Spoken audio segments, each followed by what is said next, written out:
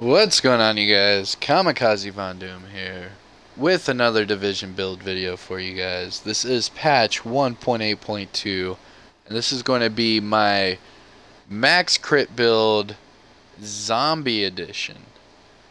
Now this is going to be my solo 6-piece Nomad, 9k stamina. I call this my zombie build because I swear people think you are a zombie. You will keep coming back, and this build hits incredibly hard. I do have the 60 on the crit chance and 136 on the crit damage. Now, before we get into this, I am Kamikazevondoom. If you guys are new to this channel and enjoy these videos, smash that like. If you have any questions at all, hit me down in the comment section below. And if you are new altogether to my channel and you enjoy my content, hit that subscribe button, and I will see you guys in the next one. Now, this is the 6-piece solo Nomad classified. I run the 2 house like I almost always do, one with Deadly Vicious, one with Deadly Unforgiving, and of course I have that Predatory on my pistol. Everybody knows, real quick, get the Predatory on your pistol. Killing a target regenerates 35% of your health over 20 seconds. Doesn't matter what you do, if they are down on their knees, pull out your pistol and just whip that fool. Now, for my primary, like I said, Deadly Vicious with the card counter. Secondary, Unforgiving Deadly with the card counter, both fully optimized at 17.3k base damage. Now, the weapon mods I am using on the primary: Loud Vent Break, Small Grip, Extended Mag, and Pro Red Dot Sight. Now, to make this that max crit chance, max crit damage build, make sure you have 19 on the crit damage on your muzzle, underbarrel, and optic. And make sure you have the 3 crit chance on your muzzle, the 3 crit chance on your optic, and the 3 crit chance on your extended mag. And this extended mag is a little special. It does have mag size, crit damage, and crit chance. And you do all these steps and you will have another max crit chance, max crit damage build. Now, moving on to the secondary. When you reach that second health segment, switch over to your Unforgiving Deadly. Mine has Loud Vent Break, Small Grip, Extended Mag, and Mini Reflex Sight. On the Loud Vent Break, I have 19 on the crit damage, 5 on the headshot damage, and 3 on the crit chance. On the Small Grip, 19 on the crit damage, 5 on the reload speed, 2.5 on the stability. Extended Mag, 118 on the mag size, 4 on the crit damage, 3 on the crit chance. And finally on that Mini Reflex Sight, 7.5 on the crit chance, 5 on the headshot damage, and 4 on the crit chance. Looking at that, for the Unforgiving Deadly, I have 54.5 on the crit chance and 121 on the crit damage. And don't forget, you will have that Unforgiving procced as soon as you get down on health. So switch from the Deadly Vicious over to your Unforgiving Deadly and melt the guy. Now, getting into the actual 6-piece build. This is not fully optimized. I did do a little tweaking in the recalibration center, but the armor is fully optimized. Now, doing the numbers alone, you see at my firearms, I have 4,157 on the firearms, giving me a primary DPS of 367,989. On my stamina, I have just above 9,000 at 9,070, bringing my toughness up to 604,552.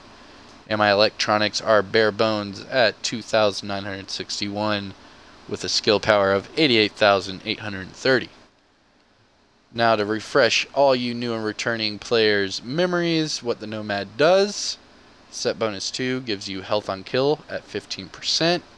Set bonus 3 unlocks Nomad's Resolve, grants you a constant small amount of healing, allowing the user to regenerate all segments of health during combat. And the final set bonus for the normal Nomad at set bonus 4 gave you the Path of the Nomad, where if you are receiving fatal damage, you are instead healed to full health, and that only occurred every 4 minutes.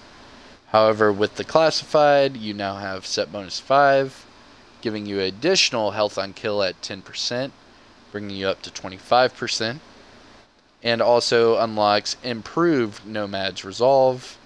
That small amount of healing will now give you an overheal. And finally, the set bonus 6 gives you Nomad's Luck, 50% chance to have no cooldown on your Path of Nomad when playing solo. Like I said, this is my solo Nomad classified build for 1.8.2. And of course, when that Path of Nomad kicks in, you get 60% less damage for 10 seconds. Now, after going over the weapons, quick overview: dual houses, deadly vicious, deadly unforgiving, and make sure you have predatory on your pistol. Going on to the gear pieces themselves, starting off with the chest piece. It is rolled at stamina, with major attributes of health and enemy armor damage, and ammo capacity. 2 mods I am running on the chest piece are 2 maxed out stamina mods with crit chance. Moving on to the backpack, rolled stamina, crit hit damage, and burn resistance rolled onto it. Me personally, I'd roll off burn for ammo capacity, but that's just me.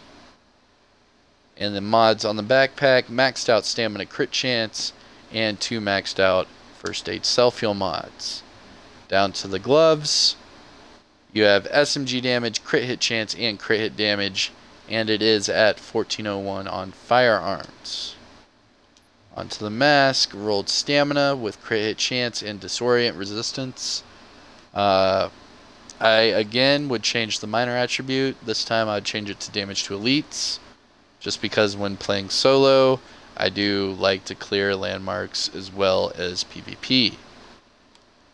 The mod on the mask is again maxed out stamina mod with crit chance. Knee pads, rolled stamina with crit hit chance. Minor attribute, disorient resistance, damage to elites, and kill XP. I would change the kill XP to anything other than kill XP. Mods on the knee pads: 266 on stamina, 3075 on health, and a maxed out first aid self-heal mod. And finally, the holster, fully optimized 1401 across the board, major attribute crit hit chance with a maxed out first aid self-heal mod. Now, continuing the character sheet, going on to the combat, it is right now currently sitting at 16% damage to elites with 25% health on kill. I do have that enemy armor damage from the chest piece.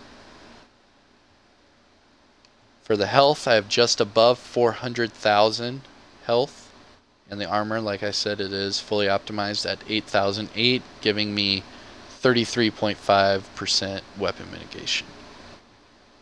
My health regen currently is at 20,000.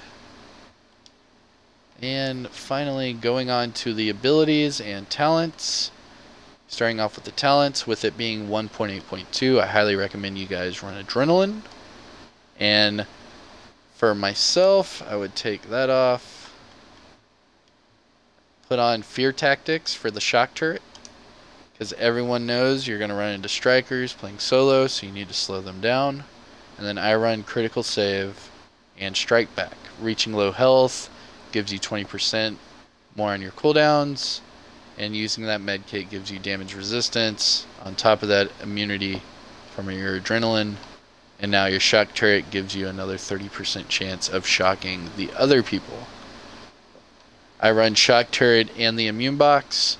I don't really need a booster. I mean, I guess I could with it being, you know, the build it is, but I do like the little quick heal on my immune box. Now every once in a while I will switch these two, but I do save the shock turret when playing solo, because you never know when a group of 2 or 3 people are just going to get you from behind and you need to get out of a sticky situation. I do run the recovery link because knowing my luck or any of your luck, you're not even going to get like 1 proc, and then all of a sudden you have to use your recovery link.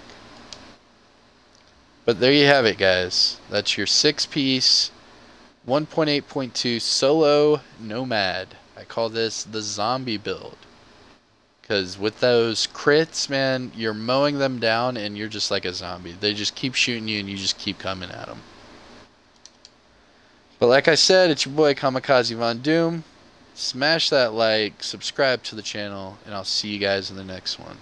If you guys need any help farming or doing PvP on Xbox, hit me up at Kamikazevondoom, and I'll see you guys in the next one.